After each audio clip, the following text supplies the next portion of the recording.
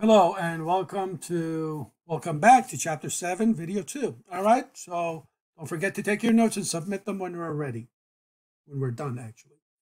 All right, so we're left off with WAN operations. There are two different types of communications that a service provider can offer you: switch circuit communications, and the other one is packet switching. So write the following down with circuit switching network. Circuit switching is when the ISP establishes a dedicated circuit between the sender and the receiver. That's it. Examples for that is the PSTN and ISDN. And both of them will use PPP as the frame that travels on the circuit on the circuit switching. So point-to-point protocol is the type of framing that is used when you are communicating over a circuit switched network. Packet switching, on the other hand, I want you to write that down, is when an ISP allows the clients to share the links. Okay? Each packet traveling on the network will have labels to differentiate between the different clients. Much less expensive than circuit switching. Examples of that: Metro Ethernet, MPLS, frame relay, old ATMs. Then you got the SDH, SONET, and the DWDM. So the SDH, write this down, the Synchronous Digital Hierarchy. This is that layer 1 standard we're talking about. Is a global standard for transporting data over fiber optic cables. The SONET, which stands for Synchronous Optical Networking, is the North America standard. The SDH is for the rest of the world, and the SONET is specifically for North America. And it provides also the same services as SDH. So SDH and SONET, they define how to transfer multiple data, voice and video communications over fiber optic using lasers and light emitting diodes over great distances. ISPs love to use the SONET and the SDH when they want to communicate from different ISPs together, because that's where you're aggregating all the connections. For example, from the Northeast, they want to send data to the Southeast, they'll use the SONET connections. Even though now we have enterprise networks that would want to use SONET and SDH to transfer their data over the for their WAN connection. Then you got the dense wave division multiplexing, DWDM. This is a newer technology that increases the data carrying capacity of SONET and SDH by simultaneously sending multiple streams of data, multiplexing using different wavelengths of light. So please write that last statement down for DWDM. All right, so let's talk about the traditional WAN connection. This is the old way. A service provider will offer you options. You can go dedicated. Dedicated line means that no one else uses that physical wire between you and the destination. And the example of that is the T1 or the European 1 lines, or T3, European 3 lines.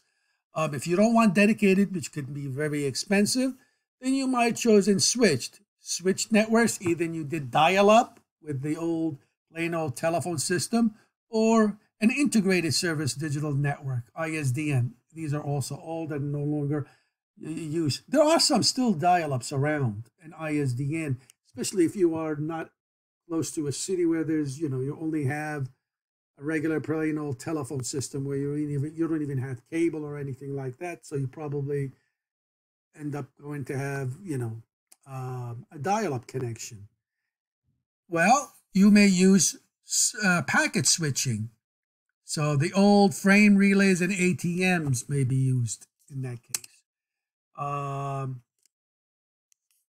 So when it comes to T-lines, I just want to make sure you get that down. When it comes to T-line, please write the following down, the last 2 bullet points. The T1 lines are for use in North America. A T1 line is 1.544 megabits per second. T3 lines is 28 T1s, and that gives you approximately 45 megabits per second. This is the actual, but theoretically, you get close to 45 megabits, especially if you're not going to use any voice packets. A T and E is a European equivalent of a T1, but it gives you a little bit more bandwidth, 2.048 megabits. And the E3 is 34.36.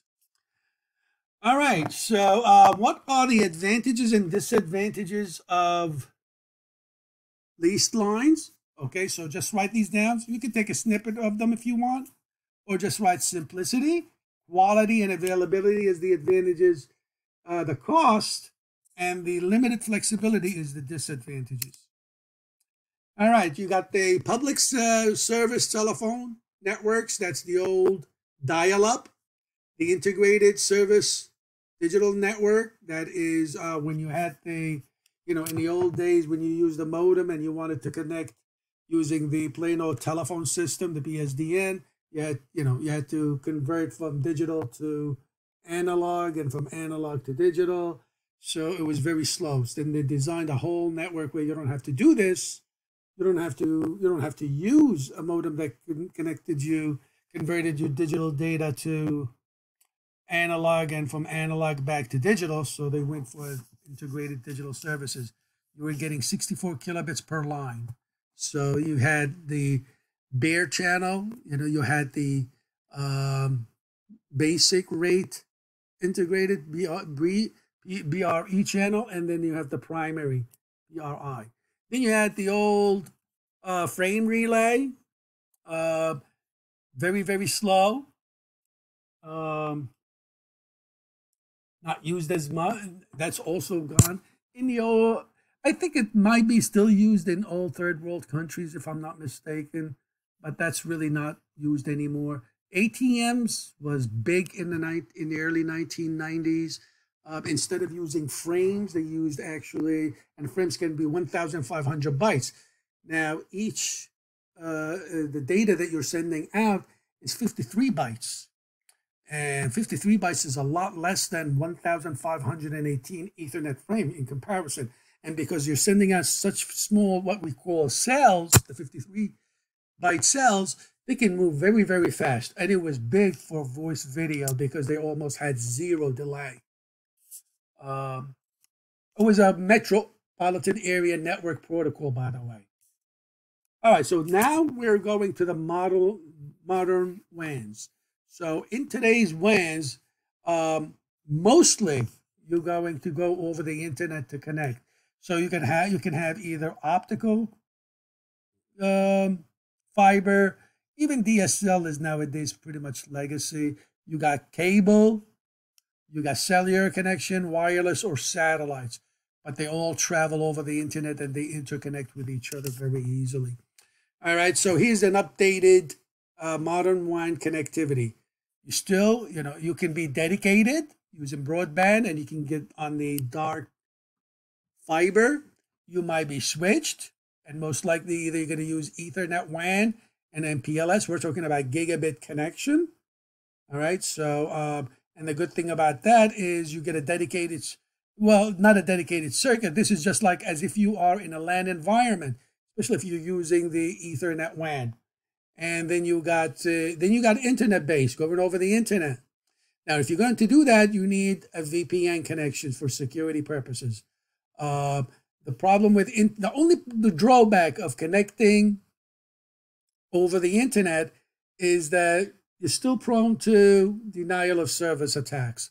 But security is not an issue in terms of somebody eavesdropping and reading your data, and the speed is not that bad either.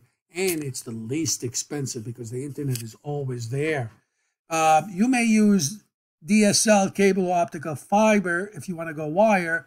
For wireless, you may have the Wi-Fi, cellular, WiMAX, or cellular or satellite internet. So either one of those connection, you still need a VPN to get you on the internet. You can go privately if you don't want to use the internet and you're worried about some denial of service attacks. You may choose, let's say, MPLS. You still have to pay a fee, but you're guaranteed a certain connection, a certain speed.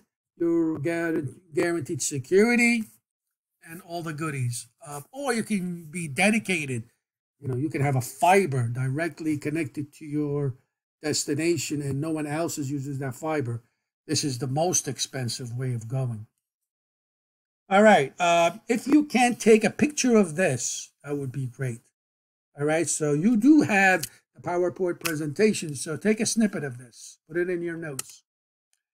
All right. So that's that. Let's move on. And the MPLS. The MPLS, please write this down, is just the first sentence at least, is a high-performance service provider WAN routing technology to interconnect clients without regard to the access method or payload. So MPLS will support Ethernet, DSL, you name it. So depending on how you get on the private cloud, it doesn't matter if you're using DSL, cable, or FiOS. You'll still be able to use the MPLS cloud. They can encapsulate all types of protocols, including IPv4 and IPv6 packets. So these are specifically, what do you call them? MPLS routers. So the PE is the provider edge that takes your data from you, and then they pass it on to the internal provider router. And all they do is, by the way, they look at your destination and they put a label. So they are called shims. And on the label, they'll be able to route your packets according to the labels till they get to the destination. Something similar to the old frame relay, right? MPLS provides services for quality of service support, traffic engineering, redundancy, and VPNs. So it's very powerful, very fast, secured, and the speed is there. So that's the preferred method for wired connections. The competition to this is the Metro Ethernet. But the problem, Metro Ethernet doesn't go as far. You have to be close enough within a city limit to get some sort of a connection. There's a lot of hops that you have to go through. The good thing about Metro Ethernet is everybody knows Ethernet and the protocol and how it works. And it's much easier to transfer Ethernet LANs into the Metro Ethernet when you get on the WAN. All right, the internet base, we talked about that, I think a little bit, if I'm not mistaken. Then you got, okay, so let's go through some of these. You got the DSL. The DSL has limited bandwidth. Please write that down. And they offer you only data and voice over the old telephone wires, right? The digital subscriber line.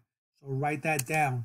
Then you got it goes through the DSL and it goes to the DSL, the DSLAM, the DSL access multiplexer. You have to be close enough to the DSLAM to be able to connect. Then you got, now what they do is they encapsulate your packet into a PPP DSL, point-to-point protocol, all right? You can either use PPP over Ethernet, can be deployed. So you can do both of those. What else do you need to know? Cable TV, cable connection, not cable TV. Cable is bandwidth is shared by many users, and therefore the upstream data rates are often slower during high usage hours in areas over the subscription. The fiber, such as FiOS, this option requires fiber installation directly to your home. Then you got the Wi-Fi. You got the municipal Wi-Fi, cellular, satellite, and WiMAX. So please write those, just the top, just the bullet points, okay? And the VPN technologies. So please write down, VPN is very important. You can actually get your own VPN free using OpenVPN, OpenVPN. But I want you to know that here are the benefits, write down the benefits. Cost saving, security, scalability, compatibility with broadband technology, right? It can be implemented from site to site or remote access. All right, we'll try to set up a class activity when we can do a site-to-site VPN. All right, so ISPN connectivity options. We talked about that. And then here's your broadband solutions. So write those down. Those are your broadband solutions for connections to your broadband. All right, and that's it. So please submit everything. I ask you to write down, and I'll see you on the next video.